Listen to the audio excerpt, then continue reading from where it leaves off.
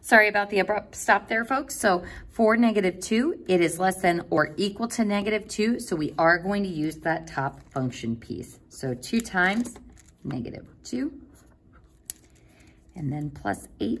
And that would give me f of -2 equals 4.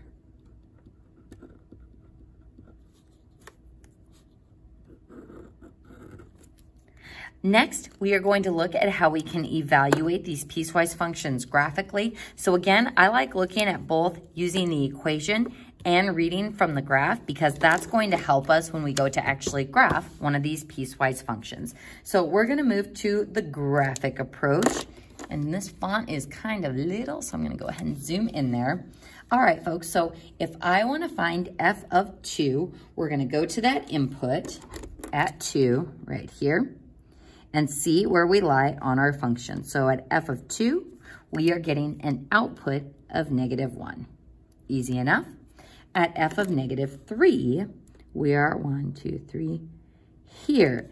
Now at -3, am I defined at the open dot or at the closed dot? We're defined at the closed dot, and I'm going to say that is roughly 2.5-ish. At f of -1, we plug that in for an input. I'm not defined at that open dot. I'm also not defined at that other open dot. So what do we say about f of -1? We say dne. It does not exist. So our function is not defined at that input. Does it pass the vertical line test? Yeah, absolutely, because it is not hitting multiple points along that vertical line. Lastly, f of -4. We plug -4 as an input, and our output is on this piece at 2.